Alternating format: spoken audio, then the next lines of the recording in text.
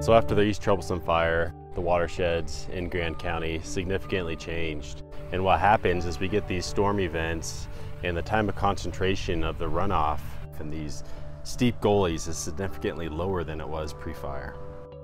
And so that water quickly comes off the hillside, brings with it sediment, rock, debris, and we're seeing that all along Highway 125.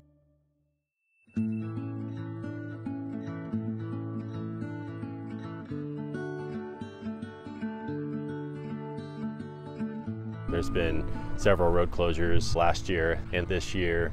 So what we've done is we've hired our contractor Flatiron Construction as part of the Emergency Watershed Protection Program through NRCS to come out and aid CDOT in clearing this debris.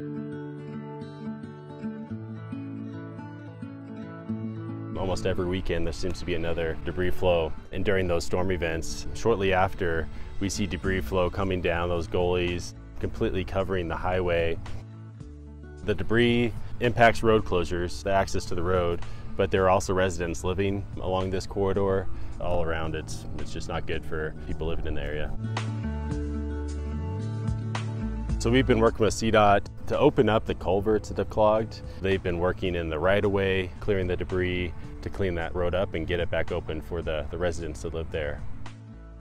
This work came about from storm events in July of this year.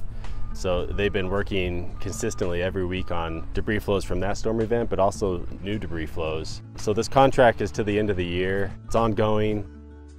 It's been a partnership between CDOT, Grand County, Northern Water, NRCS, and with our contractor Flatiron to get this work done, and it's been a good partnership so far.